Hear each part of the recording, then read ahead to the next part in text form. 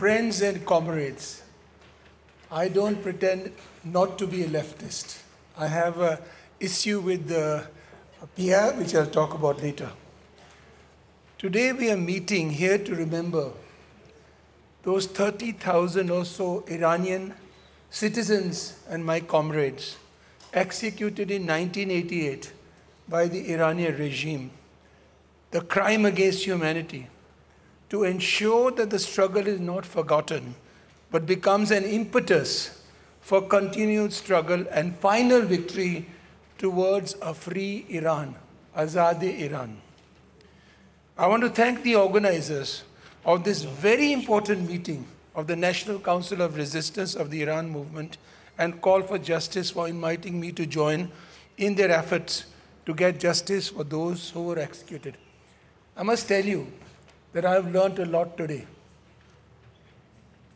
And it actually, I get a chill down my spine when I think about the way the Iranian regime executed these people.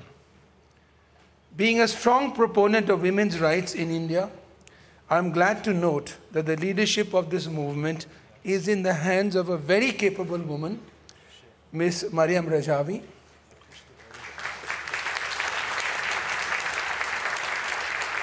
And I'm sure that in the future, like another speaker said, there'll be young women who will actually continue the leadership of this movement. I must say that in our office, me and my partner have encouraged women and people of different groups and thinking to join our legal office. You know, there is a myth that in Islamic groups, women are not encouraged in leadership positions. I'm glad that you have smashed this myth. I'm also glad to note that the resistance movement comprises different groups with different ideas, but with a very clear common aim to get rid of the repressive mullah leadership in Iran and have a free Iran, Azad Iran. We have a very strong affinity to Iran in India because a large number of people who were persecuted in Iran, Parsis, and what we call Iranians, they are in India. So they have a very close link. And I have a lot of friends in that community and they talk about Iran. So and of course, the Persian poets are very well regarded in India. But coming back to the issue, for a long time, the regime in Iran did not let the relatives of those executed know of their fate or death or whereabouts. This is despite thousands of demands by the Iranians and the international community. For a long time, there was no admission of the fate of those executed. Later, in various interviews, some of those in power admitted that those people were executed because of the fatwa or decree passed by highest authority to execute those who remained loyal to the Mujahideen. I want to pause here for a moment. You know, for me, this is one of the finest movements for people who believe in something so simple. I will not agree with you and I'm prepared to die. Can you think of this? It's an amazing fate of human effort to be able to do it. Please appreciate the conviction of their beliefs, their bravery and the courage of their conviction.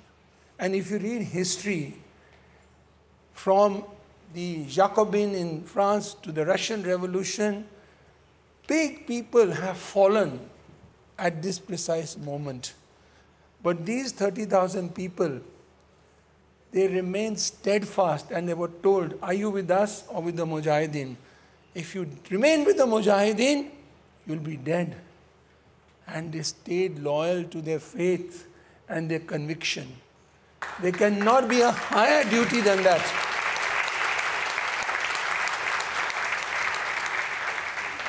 I don't know whether I would be able to do the same in the circumstances. A chill, as I said, goes down my spine whenever I think about these people. I can only salute the brave and courageous people of Iran who gave up their life for an idea. And that's why I'm very glad that I've come to see this today. And what is that idea?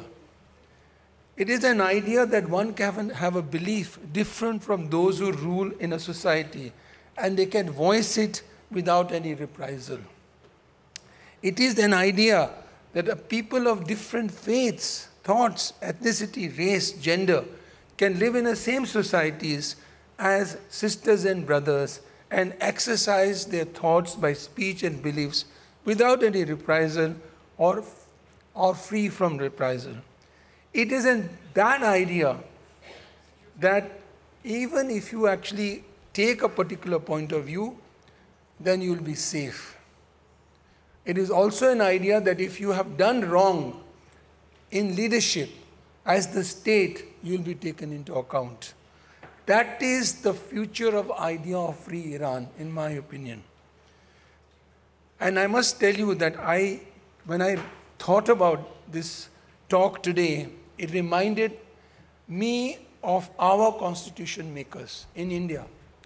Because ours was a country ruled by the British, and we had the same problem of so many religions. Of course, the dominant is Hindus. And the real issue before the nationalist leadership, the freedom movement, was how to shape India. And the British felt that we could never have a democratic, free India with constitutional liberties. But we did. And that is a marvel which I always am proud of. But what is that? And it's encapsulated in the preamble of the Constitution. And what does it say? We, the people of India, have solemnly resolved to constitute India into a republic. What is the meaning of a republic? It is not a leader who decides. It is the people who have given that power to that leader. Very important. And what we will do? Justice, which is social, economic, and political. So victims of those 30,000 people are entitled to justice in such a society. Then liberty of thought, expression, belief, faith, and worship. That is exactly what they were exercising. Equality of status and opportunity, that everybody is treated equally. The fatwa by the leader, he is not supreme. He is equal to the people. And most importantly, to promote among them all fraternity, assuring dignity of the individual. So in my opinion, those 30,000 people were actually fighting for this. This is encapsulated in the preamble of our Constitution. Of course, this is under attack in India today. There is a right-wing shift all over the world. India is just one of the victims of this, but we are fighting back. I am one of the victims of the government. But may I say that with all my humbleness, that because I've attended this meeting and I've seen decisive leadership and commitment by you people, I have learned a lot.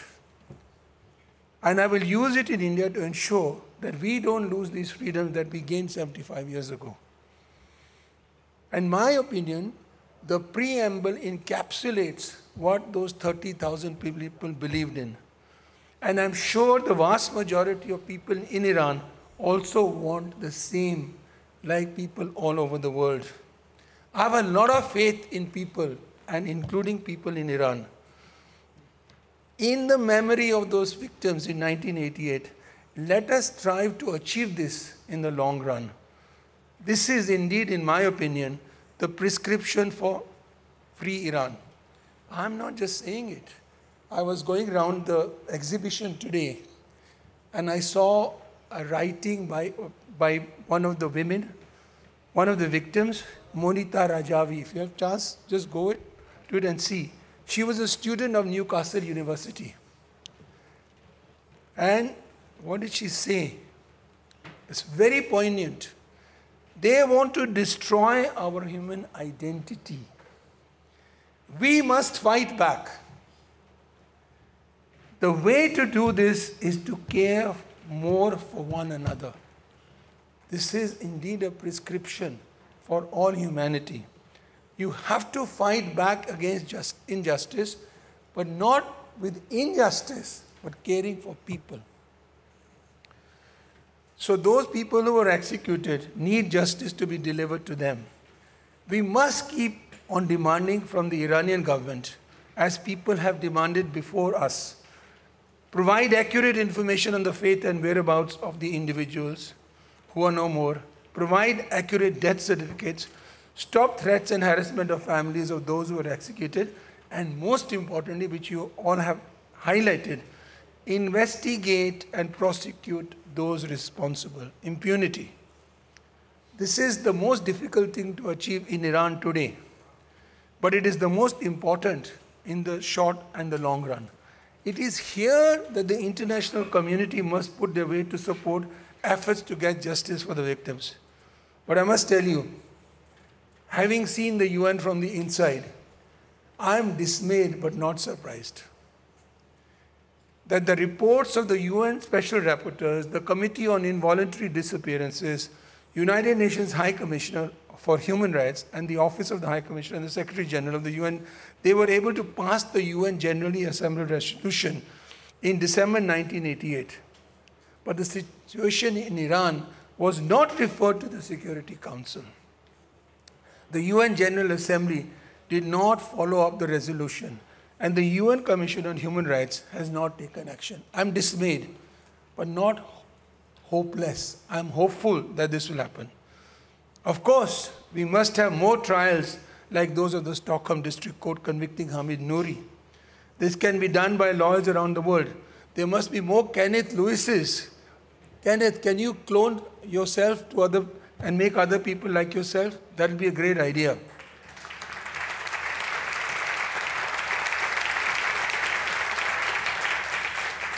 The failure of the international human rights community to act has had a devastating impact on the survivors and the families as well as on the general situation of human rights in Iran, and emboldened the Iranian regime to continue to conceal the fate of victims and maintain a strategy of deflection and denial that continues till date. These need to be tackled urgently. Let us make a plan to do that in the near future, ensure that inquiry into executions of 1988 is conducted by the UN in accordance with the long-standing demand. And if that is not possible, an independent body of judicial members, which is not necessarily the UN. If the UN is dragging its feet, why can't we think of constituting an independent judicial member body which will look into it? That's another way of putting pressure. With bravery and courage of the Iranian people, all this will be achieved. Martin Luther King said, "Injustice anywhere is threat to justice everywhere."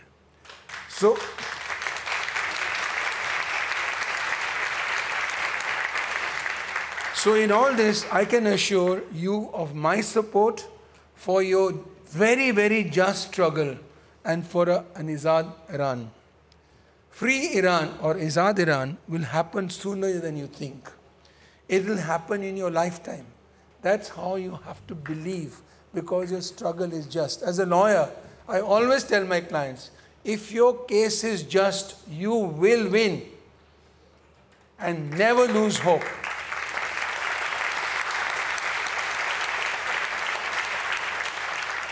I want to congratulate you for your immense strength and courage to tackle this ruthless regime.